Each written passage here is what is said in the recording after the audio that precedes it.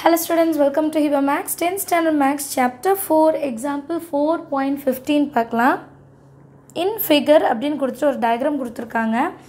இந்த figure 4.39 AD is the bisector of angle A. ஆங்கிளை bisect பண்ணுற மாதிரி வந்துச்சுன்னா நம்ம ஆங்கிள் பைசெக்டர் தியரம் தான் எடுப்போம். ABT அப்படின்னு ஷார்ட்டாக சொல்லுவாங்க. If DB is equal to 4 cm, DC is equal to 3 cm and AB is equal to 6 cm, find AC அப்படின்னு கொடுத்துருக்காங்க. டயக்ராம் பார்த்தீங்கன்னா AB வந்து 6, BD 4, DC 3 and AC என்ன, அதுதான் நம்மளோட question. So in triangle ABC, AD is the angle bisector. இது இந்த ஆங்கிளை ரெண்டாக பிரிக்குது அப்படின்னு சொல்கிறாங்க. of angle A by angle bisector theorem. condition எப்படி எழுதலாம்? AB by AC, AB by AC is equal to கீழே இருக்க ரெண்டும் BD by DC. இதுதான் கண்டிஷன்.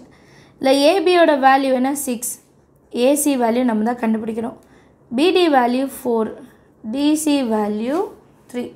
இப்போது AC கண்டுபிடிக்கணும். AC மேலே கொண்டு போயிடலாம். 6 அப்படியே இருக்கட்டும்.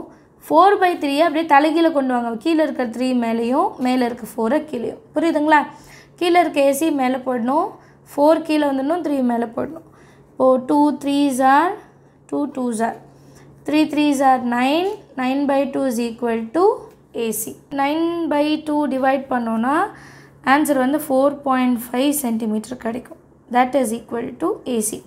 சென்டிமீட்டர் கொஷனில் கொடுத்துருந்தா நம்மளும் கண்டிப்பாக சென்டிமீட்டர் எழுதணும். 9 divided by 2 எல்லாருக்கும் தெரியும், இருந்தாலும் எழுதுகிறேன்.